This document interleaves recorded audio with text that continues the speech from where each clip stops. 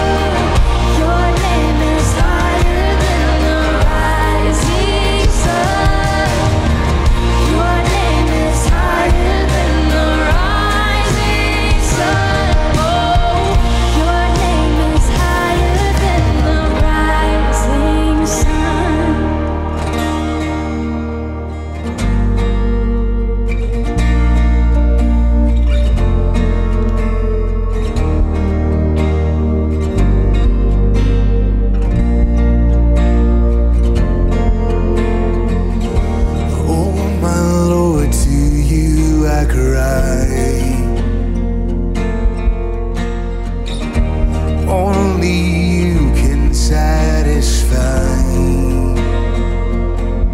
Let your spirit come revive this heart again. I give to you my life, my love, my plan. Thy kingdom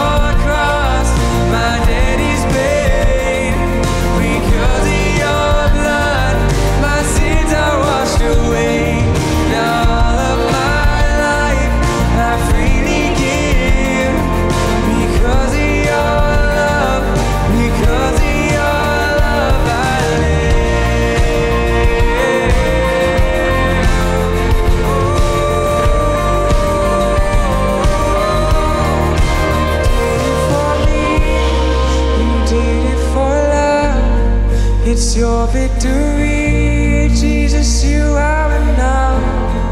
You did it for me, you did it for love. It's your victory, Jesus, you are enough. You did it for me, you did it for love. It's your victory, Jesus, you are enough. You did it for me, you know you did it for love. It's your victory, Jesus, you are enough. Because of your cross, my debt is paid. Because of your blood, my sins are washed away. Now all of my life I freely give. Because of your love, because of your love I live. Because of your love I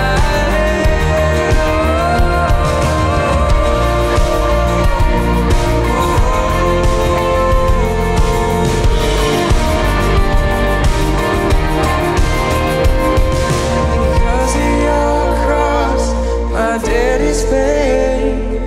Because of your blood, my sins are washed away. Now all of my life I freely give. Because of your love, because of your love I live. Lord, that is true. It's because of the cross. It's because of the love that was shown there that we can worship you freely and justly, Lord. We thank you. And as we dive into your word, would you just show yourself to us and what you have for us, Lord? We love you. And in Jesus' name, amen. Amen. You guys can have a seat as we look at some video announcements.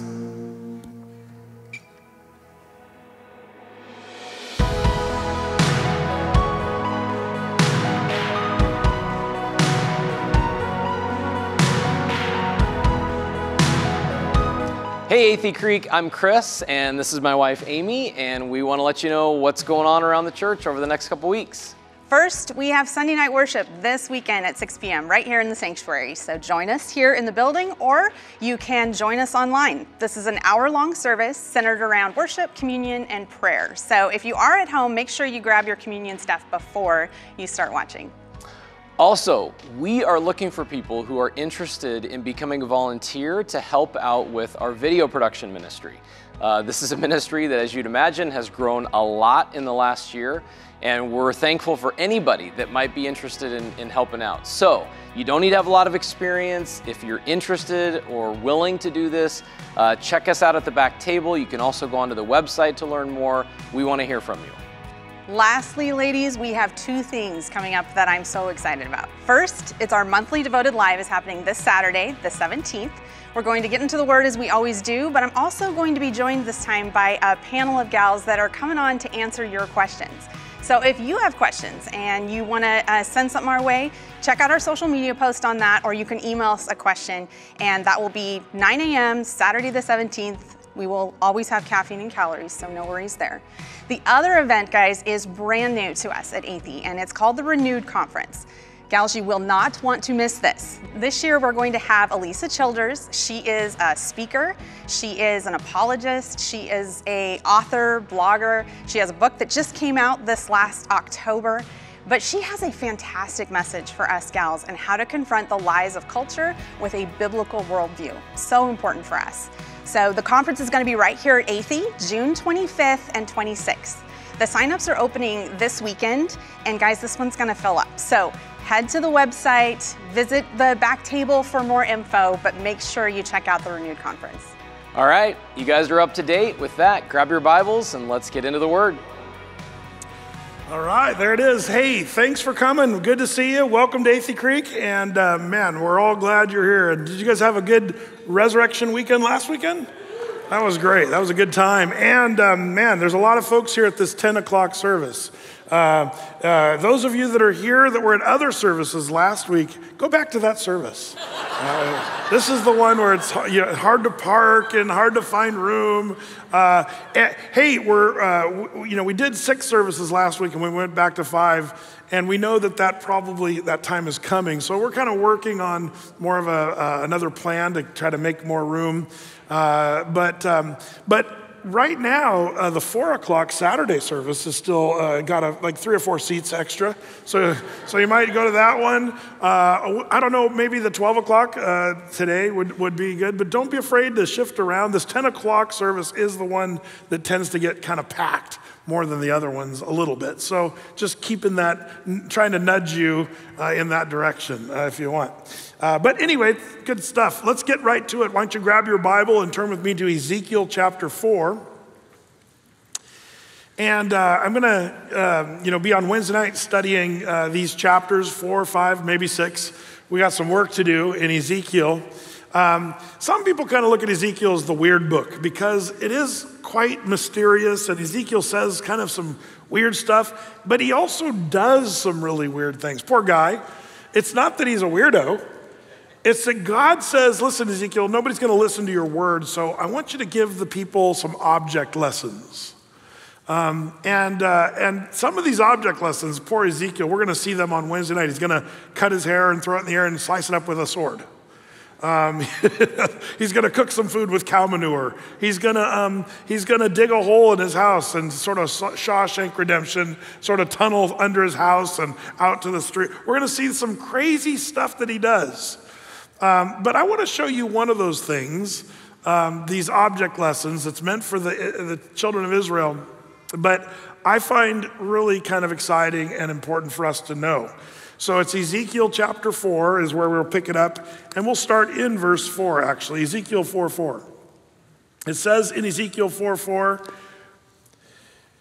Lie thou also upon thy left side, and lay the iniquity of the house of Israel upon it. According to the number of the days that thou shalt lie upon it, thou shalt bear their iniquity. For I have laid upon thee the years of their iniquity according to the number of the days, 390 days, so thou shalt bear the iniquity of the house of Israel. And when thou hast accomplished them, lie again on thy right side, and thou shalt bear the iniquity of the house of Judah 40 days. I have appointed thee each day for a year. Man, tough gig being a prophet in the Old Testament. What does he got to do? He's got to go out in the street and lie down on his left side, and he's got to lay on his left side for 390 days. That's over a year. Can you imagine that? Man, I hope he has a sleep number or something that he can kind of, get comfortable, because that's a lot of lying down for a long time. And then if that's not bad enough, then after he's done with his 390 days, he's supposed to add another 40 days, but he gets to flip over to his left side and do that. Man, poor Ezekiel. And you say, what in the world is God trying to say with Ezekiel lying on his days? Well, see, the people of Israel weren't listening to anything that he was saying, or Jeremiah or Daniel or any of the prophets for that matter. The Jews were stiff-necked, as the Bible calls them.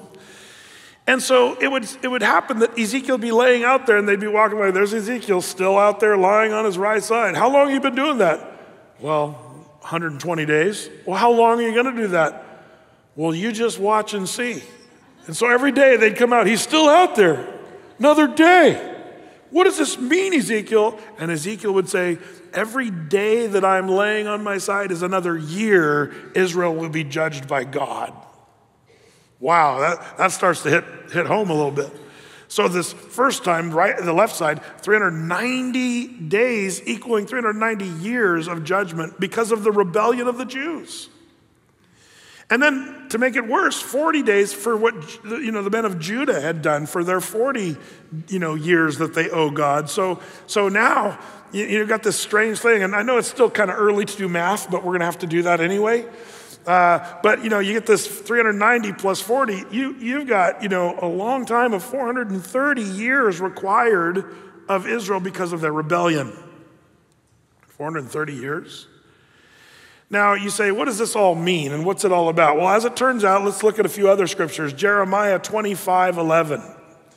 What does it say? It says, and this whole land shall be a desolation and an astonishment, and these nations shall serve the king of Babylon 70 years. Now, some of you that are, Bible students, you say, Brett, I recognize this 70 years judgment. I mean, we know why Jeremiah says this in chapter 25. It's because the Jews, they owed God 70 years, that God says, you're going to be in captivity in Babylon for 70 years. Now, for you real scholars, does anybody remember why the Lord required 70 years of captivity for the Jews? Anybody? The festival year? Well, the Sabbath year as it relates to the land. Remember the land? We read about this in 2 Chronicles, right there in 36:21. The Lord defines why he required 70 years of captivity. To fulfill the word of the Lord by the mouth of Jeremiah until the land has enjoyed her Sabbaths. For as long as she lay desolate, she kept Sabbath to fulfill 70 years. What's that all about? Well, long ago in Leviticus, the Lord said, listen, when you get to the promised land, in 7 years, one of those 7 years you got to set aside for the land to be fallow. Now, horticulturally, we all know now, scientifically, that that's actually good for the land, to take a break once in a while, let the land sort of heal itself. But the Jews said, yeah, whatever. We're going to get ahead by not taking a break in 1 year of 7, and we're going to just keep planting our crops. And they did this for 490 years. And they thought they could outsmart God, but God says, guess what? You owe me. You owe me those 70 years I asked you to. Now, by the way, it wasn't just about the land, I don't believe. It was about the heart of the Jews to be rebellious against God. And they said, we can get ahead. We can do it our own way. Forget God, and we're going to farm the lands however we want. And the Lord says, guess what? You became a debtor to me. You owe me those 70 years. So again, most people that read their Bible say, yeah, we understand the captivity during the time of Jeremiah, Daniel, Ezekiel, the prophets. It would be 70 years in Babylon. That's kind of, 101, Old Testament understanding. But Ezekiel, in this mysterious way, is now introducing a whole nother stretch of years that the Jews owe God because of their rebellion. And as it turns out, it's 430 years, not 70 years. Why did that happen? Why did, during the time of the captivity, remember Ezekiel was in Babylon when he was prophesying, and he was in the middle of the 70 years of captivity. Why did Ezekiel, by the word of God, why did he extend it, not 70 years, but 430 years? Why? Well, the reason is because the children of Israel never really repented. They kept in their attitude of rebellion, and they said, yeah, whatever, we'll do our 7 years and we'll continue to not walk with the Lord. See, here's what happened. In their captivity, the Jews, taken from Jerusalem, which remember was crushed and totally destroyed. In fact, we remembered that, reading about that in Jeremiah 38. Remember that? Chapter 38, 17 and 18. The destruction of the city of Jerusalem. The walls were crushed. The city was crushed. And the Jews are now in Babylon. And there's nothing back in Jerusalem. It's all destroyed. So picture yourself being a kid born of 2 Jewish parents in Babylon. Man, you're starting to talk like a Babylonian, walk like a Babylonian. Man, you're living. The Jews were starting to live comfortably in Babylon. They were assimilating to the Babylonian culture, as it turns out. They'd shop in Bridgeport of Babylon or whatever. They were just happy. They're just totally happy. Now, when it came time for the Jews to go back to Jerusalem, back to Israel, most of the people said, yeah, whatever. We're Babylonians. Oh, Babylon, like they're suddenly Babylonians. And it was a very tiny remnant of people that said, no, we're going to go back to Israel like God told us to do. It was only around 50,000 people that came back out of much greater population of Jews. Most of the Jews stayed there in Babylon, and they were lost. But even the 50,000 that came with Ezra, Nehemiah, and Zerubbabel, remember those stories? Even those guys that came back, they were kind of nice for about 10 minutes, but even after that, they started rebelling against the Lord. The Jews just kept rebelling and walking contrary to God. And so Ezekiel says, because of your rebellion, it's not going to be just 70 years. You're going to still be in the judgment. You might even call it sort of a curse. You're going to be, as a people, as a nation, you're going to be messed up for a lot longer than 70 years. He said, nope, Ezekiel said 430 years. Now this is where this gets kind of interesting. Because, as a Bible prophecy buff, as a Bible literalist, I take the Bible literally, it makes me start to wonder, okay, so Ezekiel's given some very specific numbers of years according to the days that he laid out there, 430 years. So it makes me kind of wonder, well, what if you go forward, from the day of their 70 years? Now remember, the 70 years of captivity, that's their first, payment of their debt, 70 years. And so you start to do the math, and you say, well, if they owed 70 years out of the 430 years, that brings them to a remaining 360 years that they owe God. God says, because of your rebellion, I'm gonna make you go for another 360 years after your 70 years. So this is where we start to do even more math. The full sentence of God, would be the 430 years owed, 70 years already paid, if you would, during the time of Daniel and Ezekiel. That leaves 360 years yet served. Are you guys still with me? Good. Because this is only the beginning. What does the Bible say? Now, this is interesting. Before I get into this, you say, okay, Brett, that's cool. So 360 years are left. If you go from the end of the 70-year captivity, 360 forward, what happens? It seems like something big should happen, right? Because it's the end of the curse. And so if you go forward, it brings you to a date in Israel that is nothing. There's nothing that happened. Doesn't it seem like in this prophecy where Ezekiel's laying on his side for all this time saying, thus saith the Lord, 430 days equals 430 years. And if you fast forward, is the curse over? Shouldn't Israel suddenly be blessed and have another new chance and start to flourish and start to do well? But as it turns out, they were doing just as bad after those 430 years. And it just stayed being bad for a long time. So was Ezekiel wrong? Well, this baffled prophecy buffs and Bible scholars. What did this mean? And if you go forward into 430 years, why don't we see any change? Israel still seems to be scattered and cursed and under the bummers of sin. What happened? Well, that's where I think the secret is unlocked in Leviticus chapter 26. Way back in Moses' time when he was given the law, the Lord said to the Jews, listen, and this is Leviticus 26:21, if you walk contrary unto me and will not hearken unto me, I will bring 7 times more plagues upon you according to your sins. Fast forward a couple verses there in Leviticus 26, verses 23 and 24. If you will not be reformed by me, by these things, but will walk contrary unto me, then I will also walk contrary unto you and will punish you yet 7 times for your sins.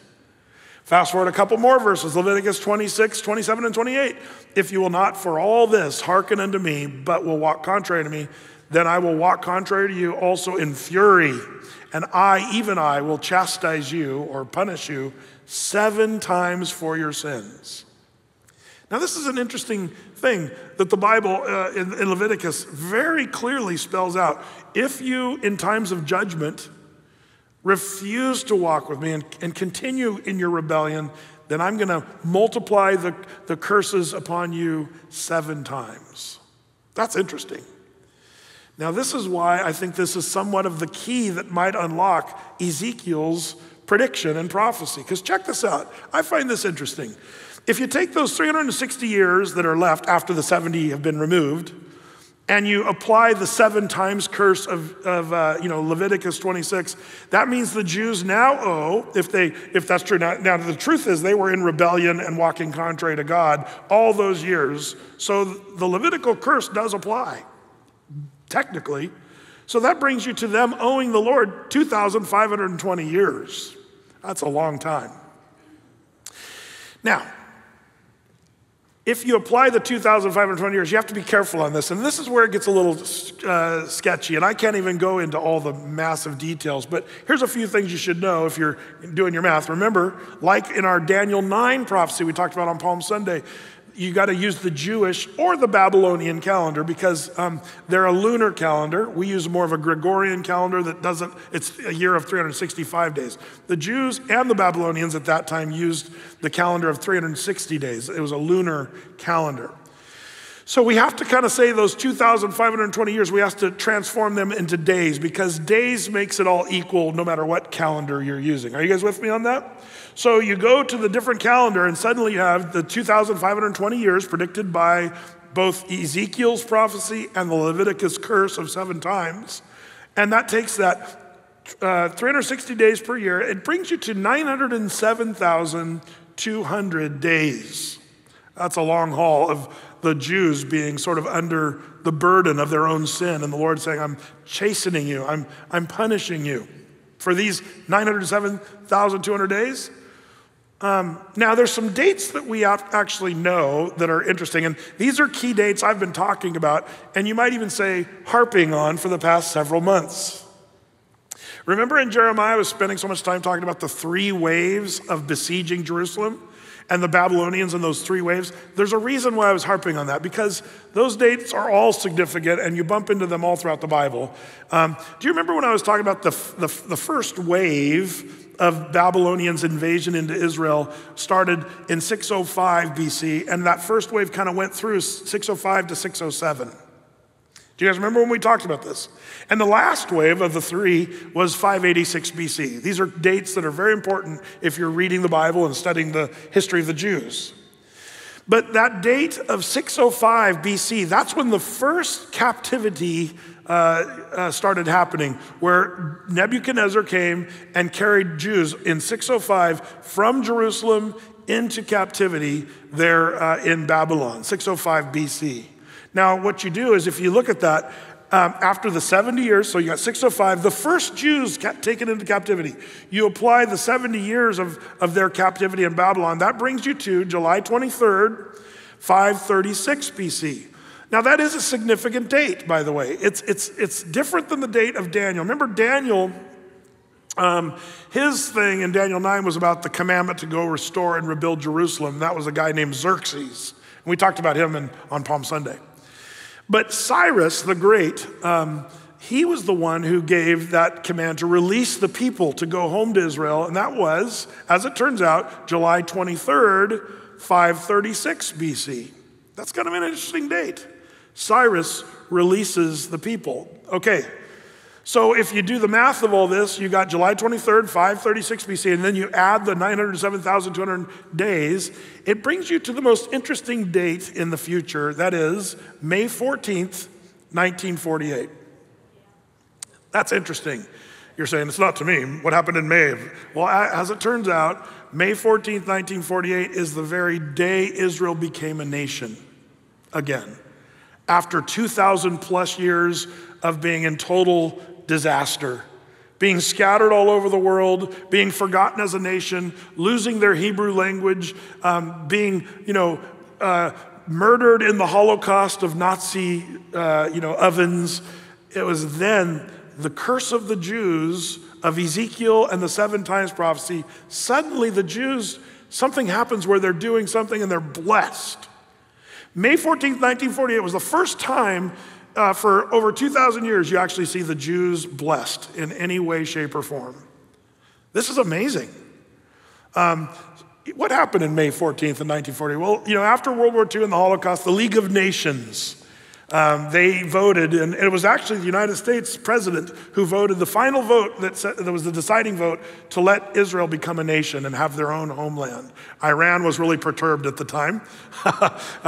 And the Jews got their little UN plaque, eventually and became part of that. That didn't work out in the long term though, but that's a whole other story. But the Jews were celebrating. The British that were occupying Israel at that time left the Jews in charge of their own country. The British had been there a long time before that, the Ottoman Turks.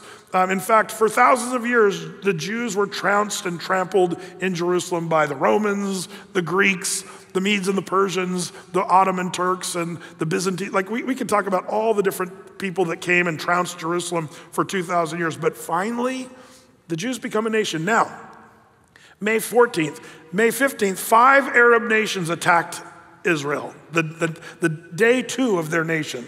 Can you imagine that? Modern warfare. I mean, jets and the Egyptians, the Jordanians, they all attacked this one-day-old nation. And the Jews had no tanks.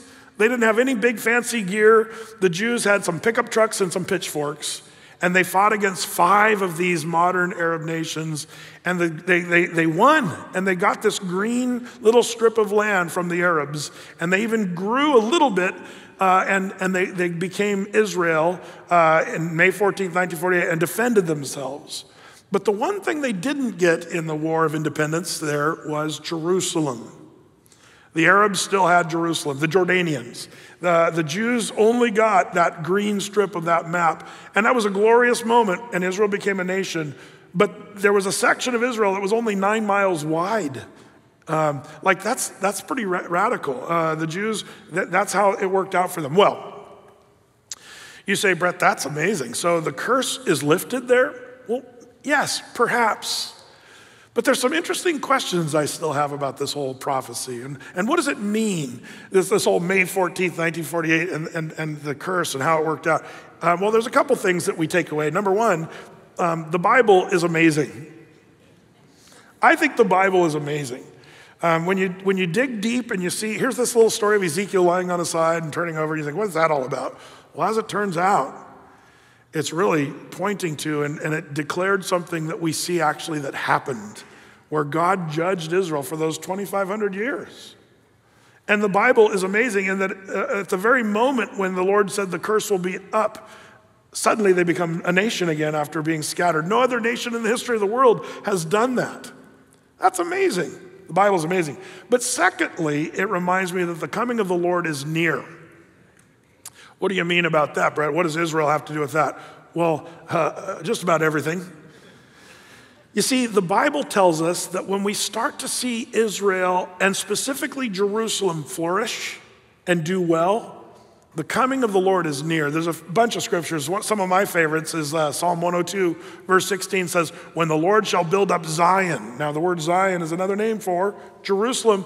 But listen, specifically the Temple Mount in Jerusalem. Keep that tucked away for a second. When the Lord shall build up Zion, he shall appear in his glory. When is the second coming of Christ? When Zion or Jerusalem is built up by the Lord back to some previous glory. And by the way, this particular prophecy of Psalm 102, verse 16, has that really come to pass? The building up of the Temple Mount? Not really, not yet. But Brett, the Jews became a nation in 1948. Yeah, that's the building up of Israel and the blossoming of Israel. We're seeing it start to flourish and no longer in a curse, and it's become one of the most powerful nations in the world. But have we seen Zion come to its fullness? Not yet. But interestingly, Jesus talked about this in Matthew chapter 24. Remember in Matthew 24, they came, the disciples, and said, Jesus, tell us about the end of the world. And Jesus went on that, what we call the Olivet Discourse. That is the sermon that he gave on the Mount of Olives about the last days or the end times. And Jesus said, well, this is what's going to happen. In the last days, you'll see wars and rumors of wars, earthquakes in diverse places. There'll be many false Christs that will come in my name. But these things are the beginning of sorrows. They're not the full extent. Jesus says, hang on, because this is just getting things up and running. But eventually is going to come the very end. And then he talks about more of the last days kind of events, Matthew 24. But in that dissertation about the last days, he says something that's really interesting. He says in Matthew 24:32, right here, he says, now learn a parable of the fig tree. Now pause for a second. The fig tree is a symbol of Israel. It's a national symbol. There's several places in the Bible that talks about the fig tree as being a type or a symbol of Israel. So Jesus says, learn the parable of the fig tree. When his branch is yet tender and puts forth his leaves, you know that summer is near. So likewise, when you shall see these things, know that it is near, even at the doors. Verily I say unto you, this generation shall not pass till all these things be fulfilled. Heaven and earth shall pass away, but my words shall not pass away. Jesus is giving us a hint here about the end times, the last days. And he says, the generation that sees the fig tree blossom. What an appropriate topic of today, as trees around Portland are blossoming in spring. And it gives us hope, especially us in Portland, of the gray days of winter are gone and summer's on its way. Thank you, Lord. Well, that's the way Jesus is saying. When you see Israel blossom, the fig tree, know this, that the summer is near and these things are coming at the very door. So the question then becomes, have you and I seen the fig tree blossom? I'm tempted to say, well, yes, for sure. You might even say May 14th, 1948. There's people in this room that were alive when that happened. Now some of you are like, yeah, but Brett, that generation it's getting up there. I mean, we're not trying to kick out the door or anything, but those that lived in 1948, that's a smaller group. That generation, is that the generation that will not pass before the end comes? Well, I don't know. It's possible. That's one of the reasons why I believe it's very possible that even in our lifetime that Christ could return, the rapture of the church, the second coming of Christ after the tribulation. I think that could happen in our lifetime easily, and it would make sense that that's when Israel blossomed. So it makes me excited because we are privileged as Christians to be living in a day where it very could be the possibility that you and I are living in the last days. We're going to see this stuff come to pass. Now you say, but Brett, what if that isn't the generation? What if there's something else? Well, there is another event that happened in Israel. There's famous dates in modern Israel that are kind of important, but probably the biggest one might just be May 14th, 1948, when they became a nation. That might be the biggest one. But there's might be one that's even more important, especially as it relates to biblically. But if you ask Jews in Jerusalem what's the most important date, they may not say May 14th, 1948. There's a different date. But before I tell you what that is, let's use a little different, perhaps, model of numbers. Let's go back to our math. I know you're going to need Advil by the end of the service. But I got a few math items for you here. Again, let's go back. Now, you remember that we based our last, servitude of the nations, as it's called, the formula we used starting in 605 when the first captives went off into Jerusalem. I think that's interesting that it brought us to May 14th, 1948. That's interesting. But as it turns out, the temple was finally destroyed and burned, and the last of the captives were taken, the very last ones, including, by the way, Jeremiah. Remember when Jeremiah was part of that? The Bible tells us exactly what happened. Jeremiah was like the last guy, and he was chained up with Nebuzaradan. Remember that guy? And Nebuchadnezzar told Nebuzaradan, hey, Jeremiah the prophet, let him go. And so they unchained him and said, you can either come to Babylon or you can stay, whatever you want to do. And Jeremiah said, I'm staying. But that last group of people, that happened on the month of Av, again, the Jewish calendar, Av 9th, 586 BC. Remember, 586 is that most famous date of when Jerusalem was also finally completely destroyed and the city was burned. Av 9th, 586 was the completion of that. So if you start to apply after if you take it from that date, the 70 years of captivity, it brings you to August 6th, back to our calendar, 517 BC. If you go from August 16th, 517 BC, and you add those 907,200 days, it brings you to the most interesting date of this, June 7th, 1967. What is that date?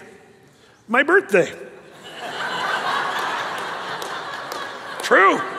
It's my birthday.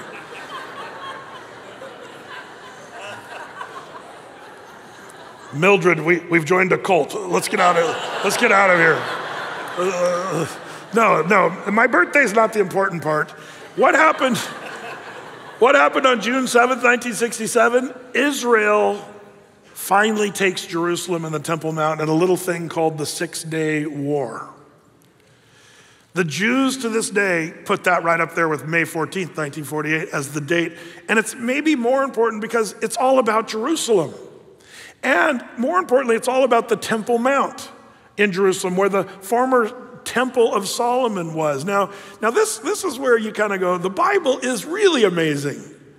Because no matter how you shake this out with the curse, the 7 times curse, and Ezekiel's lying on his side, both dates bring you to the two most important dates in modern Israel history. Now, by the way, for you that are a little bit timid about, like, we're gonna study the book of Ezekiel. Yeah, Ezekiel's a challenging book, but one of the things I love about Ezekiel, unlike some of the other books of prophecy in the Bible, is a lot of the things Ezekiel talks about ends up happening in our day, modern day right now. Even the book of Revelation is talking about a day where we're not even gonna be here, in my opinion, the tribulation period. Revelation 6 through 19 is all about the 7-year period called the tribulation.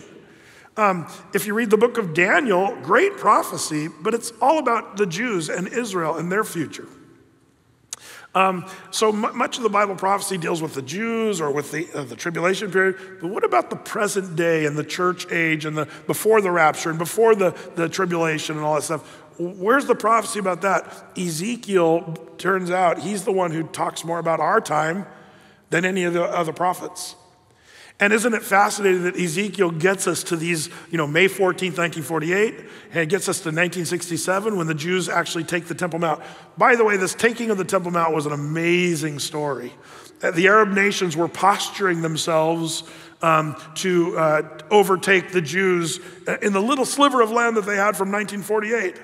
So the Jews proactively, or preemptively, I should say, did a big strike against those Arab nations, and they prevailed. This time they were more ready than they were in 1948.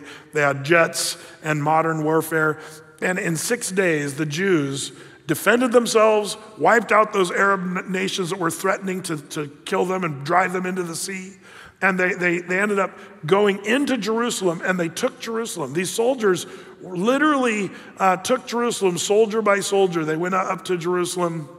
And you can hear audio recordings of their radio broadcasts or their communications where they were you hear their guns ta, ta, ta, ta, ta, and then they'd be talking, but they'd also be weeping because they couldn't believe they were actually touching the stones of the Western Wall, and that they were standing on the Temple Mount in Jerusalem that had been trodden down under the Gentiles for hundreds and hundreds of years, and the Jews are like, we finally have Jerusalem once again.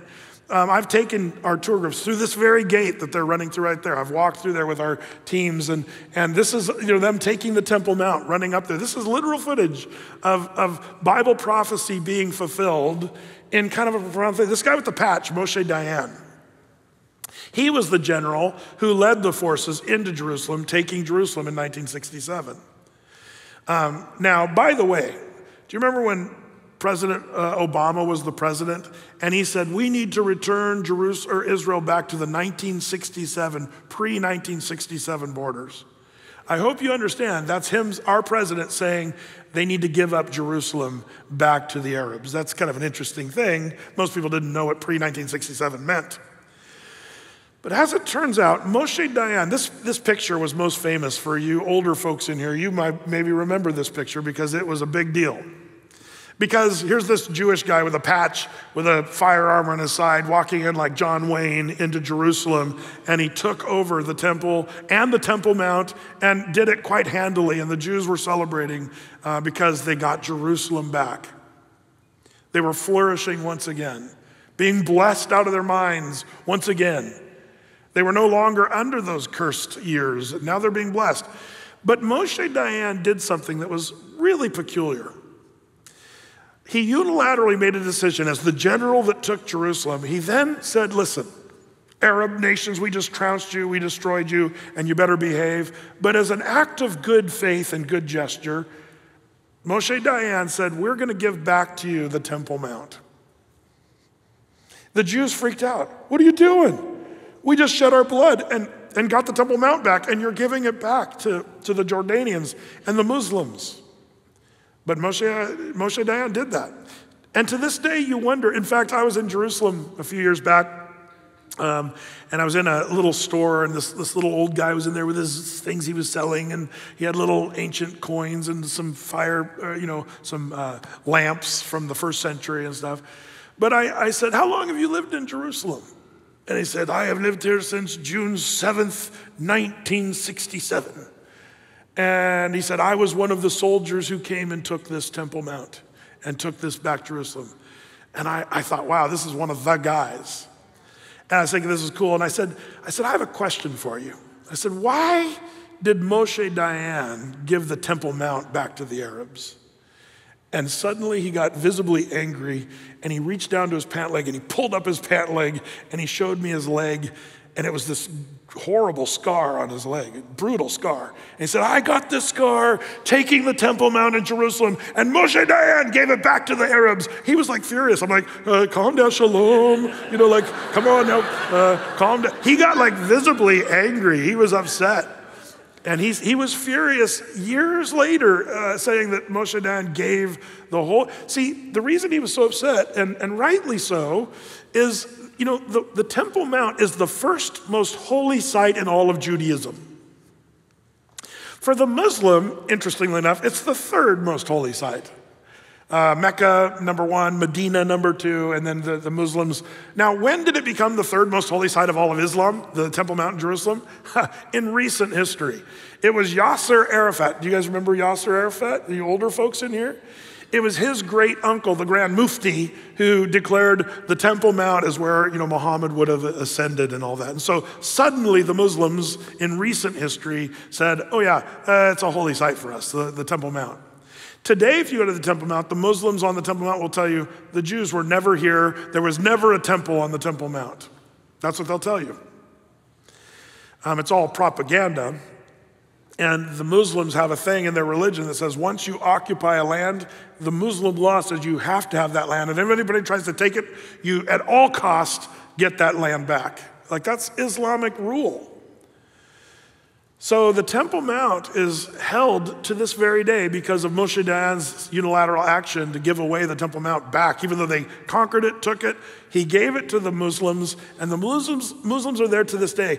So that when I bring tour groups to Israel, we go up to the Temple Mount, at least we try. I think it was our last group, we were forbidden to go because it was unsafe. There was bombs coming into Israel on our last trip. We were sipping tea on the Red Sea, having a great time, but there were bombs, and so they said, you guys shouldn't go up to the Temple Mount. One of our groups a few years ago was on the Temple Mount. We were quietly, they won't let you carry a Bible on the Temple Mount. You can't talk about Jesus or the temple. They'll kick you right off of there. So when we go to the Temple Mount, we kind of quietly walk, and we kind of get in a little group and talk about what's going on the Temple Mount, show where the former temple was and stuff like that. But one of the times, a few times ago, we were up there and they could tell we were talking about the Jewish temple.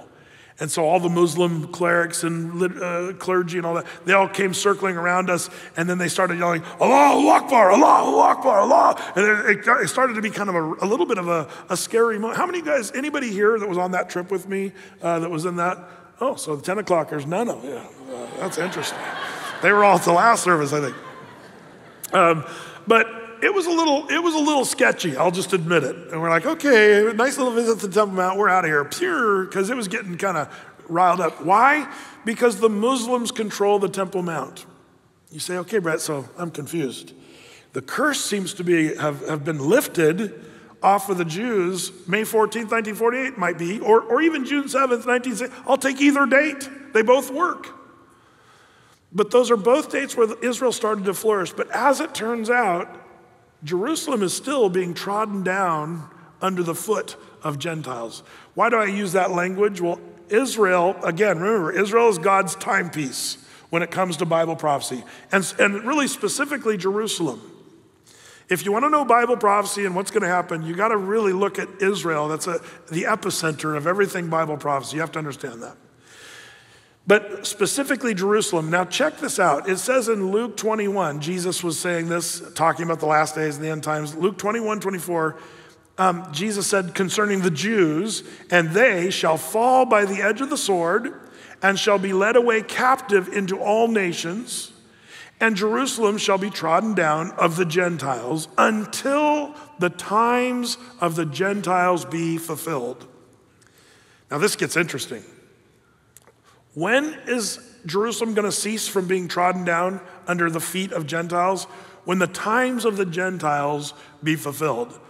What's the time of the Gentiles? Well, if you would, there's times of the Jews and the times of the Gentiles in the Bible. The times of the Jews started, with Abraham. and went from Abraham and through all the, eventually the wilderness wanderings and Moses and Joshua. And there were times where God was working in and through the Jewish people and almost only the Jews, really, for the most part.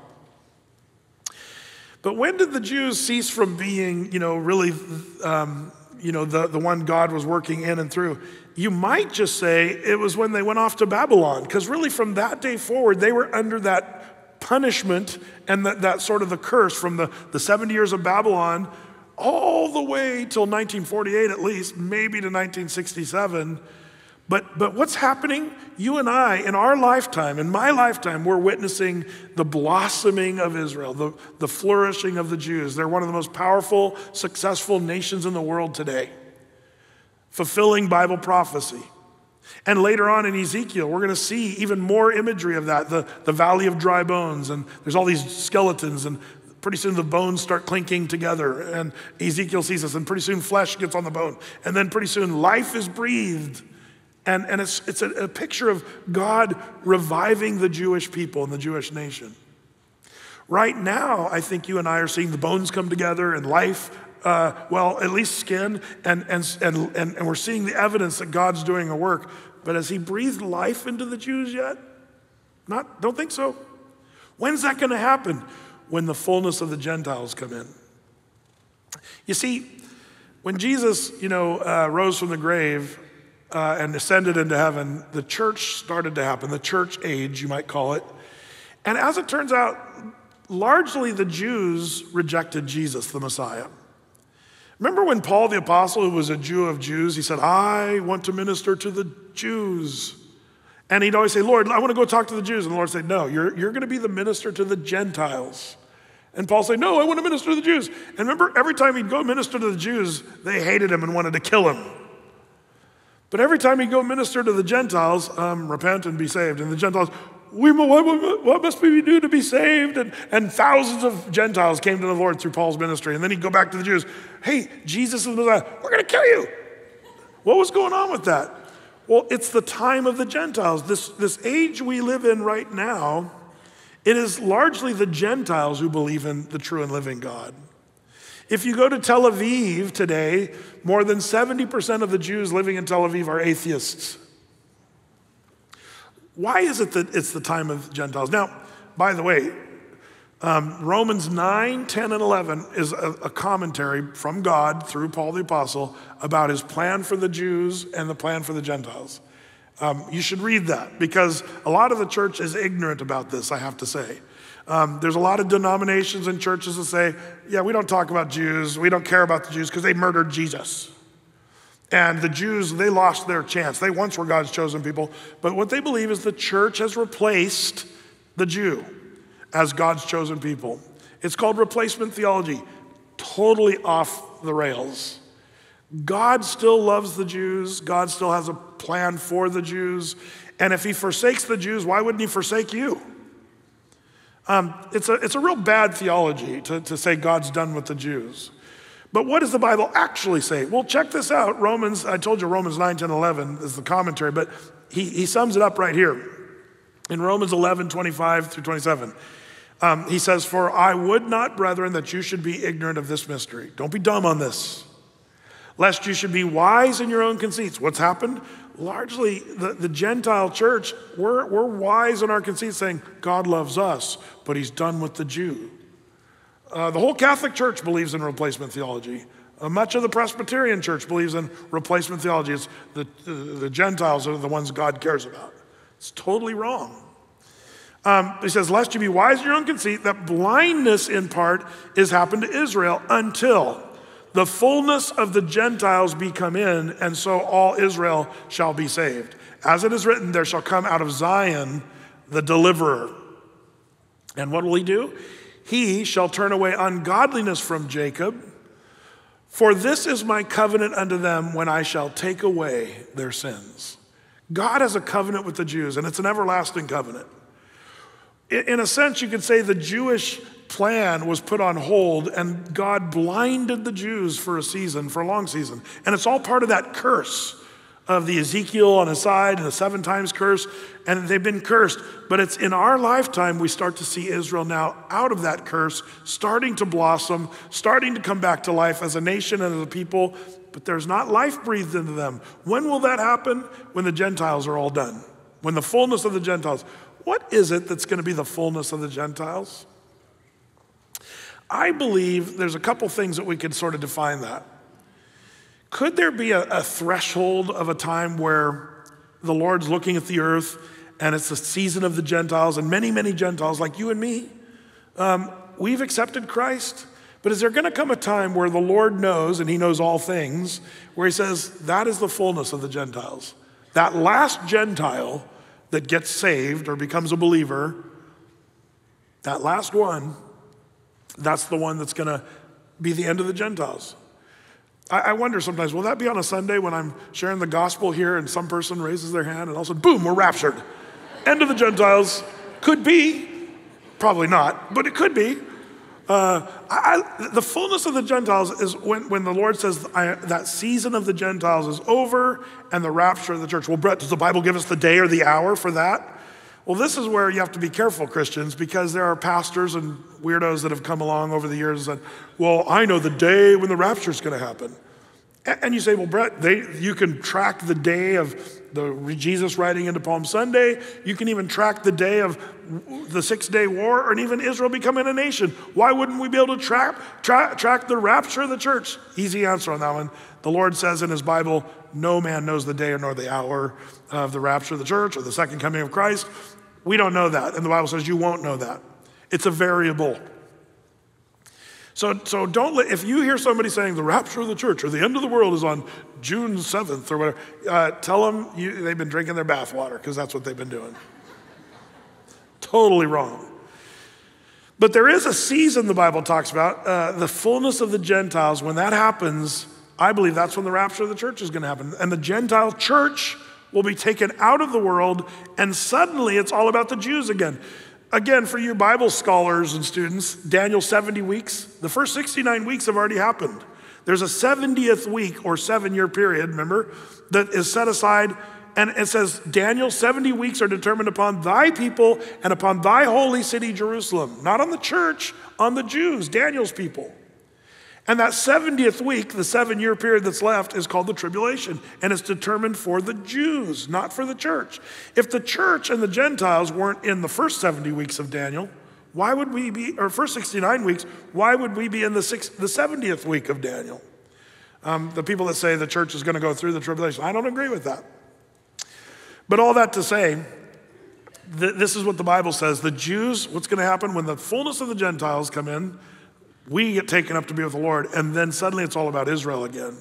And it says during that time, Israel will turn away from ungodliness, and all of Israel shall be saved, and they'll be taken, their sins will be taken away. That's the plan of God. So the reason this is important is we see Jerusalem still being trodden down under the Gentiles. That's what's happening right now. That's why the Muslims still have the Temple Mount. It'll be during that 7-year period where there'll be an unholy sort of treaty made that's, I get off course when I talk about this, but they're going to build the temple again someday on the Temple Mount in Jerusalem, and the Jews will have it again. But that's not going to be, that's going to be at the tribulation period. But the point that I make is all of this gives you and me, Christians living in 2021, the sense that we very well could be the last of the Gentiles, the last generation that has seen the fig tree blossom, that has seen Jerusalem, the city, taken by the Jews. But right now, the Temple Mount, it's like they took the nation, but they didn't get Jerusalem. Then in 67, they took the city of Jerusalem, but they didn't get the Temple Mount because they gave it back. There's coming a time where they're going to get the Temple Mount back, and that's going to be in the tribulation period. You see, you and I are living right on the cusp of those things, and so what do we do with that? What should we do with the knowledge of this? Brett, you've been talking numbers and dates and showing us some stuff, kind of interesting. Are they just coincidences? Well, I don't believe those dates are coincidences. Those are Godoinces. But what does the Bible say? Some of you might be saying, Brett, you've been talking about this for years. Yeah, I've been doing prophecy updates for 25 plus years. I even did them before we had this church. But the point is, some people are scoffing. I always love it when people scoff. Brett, you think you're living in the last times. Pastors have thought that for generations. I say, this is awesome. Why? Well, let me read to you from, for 2 Peter. This is one of my favorite things when people start scoffing. It says this, in 2 Peter chapter 3, verse 3, it says, know this first, that there shall come in the last days scoffers. So when people say stuff to me, I say, hey, you're fulfilling Bible prophecy. There'll be scoffers, and they'll be walking after their own lust, saying, where is the promise of his coming? For since the fathers fell asleep, all things continue as they were from the beginning. And then he talks about the flood of Noah and how God, judged the world with a flood. But then he says, but the heavens and the earth, which are now, by the same word are kept in store, are reserved unto fire against the day of judgment and perdition of ungodly men. Here Peter says, you can scoff if you want, but God's going to come and judge this world. And it's not going to be with a flood, it's going to be with fire. But, he says, beloved, talking to the church, be not ignorant of this one thing, that one day is with the Lord as 1,000 years, and 1,000 years is one day. In other words, in God's economy, Christ said 2,000 years ago, I'm going to ascend into heaven and I go to prepare a place for you. You say, that was 2,000 years ago, but a day is 1,000 years, 1,000 years is a day. That's just a couple days for Jesus. He's been gone a couple days. And then it says, and the Lord is not slack concerning his promise, as some men count slackness. In other words, he's not lazy. Where's the Lord? Where's the promise of his coming? The Lord is not slack, but here's why it says, but he is long-suffering toward us, not willing that any should perish, but that all should come to repentance. You see, the time of the Gentiles, do you ever get a sense that we're on borrowed time right now? It's like you see the world and you think what's going on and you just go, man, there's so much evil in the world. And you even hear the worldling say, if God is love, why doesn't he intervene and step in and deal with evil? Be careful what you ask for, because that is going to happen. The Lord promises that he's going to come and step in. There's a time period called the day of the Lord. When you read in the Bible this phrase, the day of the Lord, that's the time where the Lord says, that's it, time's up. And when that happens, that's the fullness of the Gentiles, that's the rapture of the church, and that's when God says, okay, I'm dealing with all the problems of the world. Do you want to know what that looks like?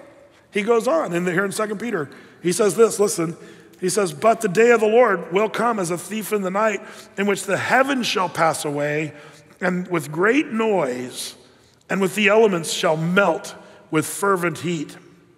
And the earth also, and the works that are therein shall be burned up. And seeing all these things will be dissolved, what manner of person ought you to be? In other words, here Peter's saying, I believe in global warming. That's what Peter said here. Did you hear that? Peter said the earth will melt and be dissolved with a fervent heat and burned up. It's not going to be the 12 years of AOC.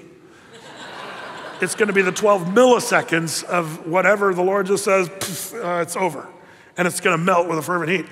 And so then he rhetorically says, because the earth's going to be destroyed and the Lord's going to judge and wrath and all that, what manner of persons should you be? He says, and he answers this question. He says we should be people of holy conversation, godliness, and here's what we're supposed to do. Looking for and hastening unto the coming of the day of God, where the heavens will be on fire, the earth dissolved. Nevertheless, we, according to his promise, look for a new heaven and a new earth where dwelleth all righteousness. You see, as the Christian, some of you, if you're not a Christian, you're saying, but this is kind of freaky stuff, prophecy and the earth melting and the end of all things. It's pretty much doom and gloom. No, it's not. If you're not a Christian, it's doom and gloom. I'm sorry. But if you're a Christian, it's boom and zoom. Boom, the earth blows up. We get to be in heaven, zoom up and to be raptured into heaven and forever be with the Lord. So it says, what are we supposed to do? Live holy, walk with the Lord and look for and hasten unto. Hastening of the Lord means that we pray, Lord, come quickly. Come quickly and rapture your church. This is something we get to pray for. The early church had a word they walked around saying. They said, Maranatha. Why did they say that? It meant, Lord, come quickly. The hastening of the Lord for his coming. Because the believer, it's going to be the most glorious time when we get to be with the Lord for all eternity. And that's why you and I should be given to being holy, walking with the Lord, looking for the Lord's coming, preaching the gospel to all people, because the Lord is delaying, not because of laziness, but because he's being patient and he wants everyone to be saved. You and I have a job to do. We should be preaching the gospel as hard as we know how. We should be sharing the good news of the gospel with people, because this is what's holding things up. The Lord's saying, I'm going to be patient, even though the world's going crazy.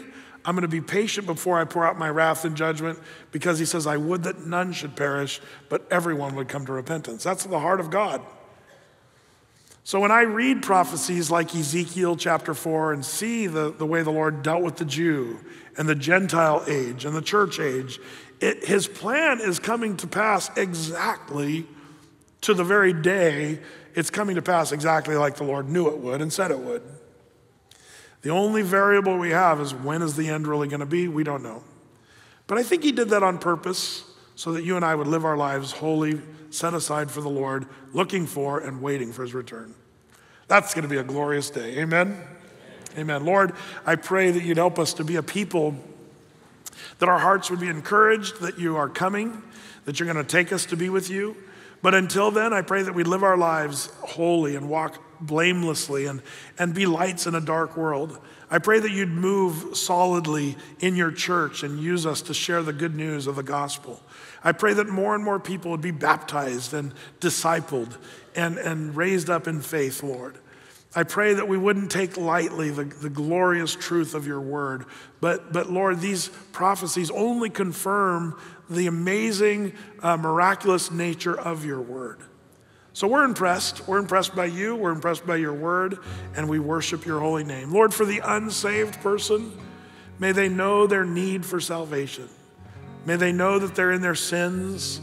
May they know that they can be forgiven by accepting the work of the cross, believing in Jesus, that he died, that he rose from the grave, and that their sins are forgiven. Lord, may they hear that and turn to you and be saved. Lord, we pray blessing now as we go our way. In Jesus' name, amen. Amen. Let's stand together. And before we head out, would we just join us as we just think through those things, and then we'll close with one song. Joey, lead us in one more song, buddy. We bow our hearts, we bend our knees. Oh Spirit, come make us humble. We turn our eyes from evil things. Oh Lord, we cast down our idols. Give us clean hands, or give us pure hearts. Let us not lift our souls to another. Won't you give us clean hands and give us pure hearts? Let us not lift our souls to another. And God, let us be a generation that seeks your face, oh God of Jacob. And God, let us be a generation that seeks your face, oh God of Jacob. Give us clean hands, give us pure hearts. Let us not lift our souls to another. Won't you give us clean hands, oh, and give us pure hearts.